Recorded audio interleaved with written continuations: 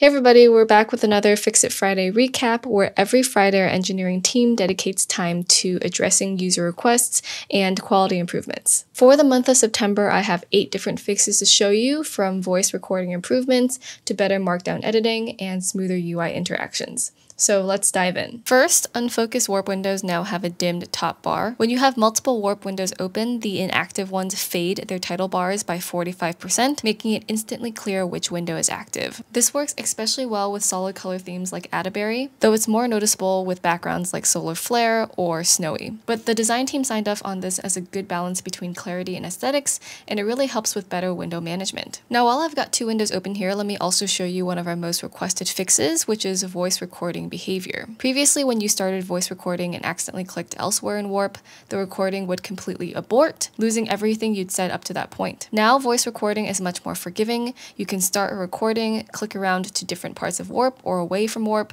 and your recording continues uninterrupted until you actually stop it. Number 3 is that we have improved AI copy functionality. Previously, copying agent mode responses resulted in messy and poorly formatted text. Now, when you copy agent mode output, it is automatically formatted as clean Markdown with plain text sections that stay readable, code diffs that are properly wrapped in code blocks, and the overall structure is preserved and clean. This makes it really easy to share agent mode results seamlessly in documentation, Slack, or anywhere else. 4 is we've improved our split pane divider interaction. The split pane resizer, that thin line between panes, had a hitbox that was just a bit too small, making it frustrating to click and drag for resizing. This fix expands the clickable area, making it much easier to grab and resize your panes without precision clicking. 5 is Autosuggestion management. You can now see a small X button next to Autosuggestions, letting you permanently hide suggestions you don't want to see again. Once you hide a suggestion, the system intelligently regenerates new suggestions to replace the hidden ones. So this way you can train Warp to show you only the suggestions you want to see. This feature is configurable, so you can turn off the X button in settings if you prefer a cleaner interface. 6 is we have improved keyboard shortcuts. You can now bind keystrokes that used to be blocked by macOS itself,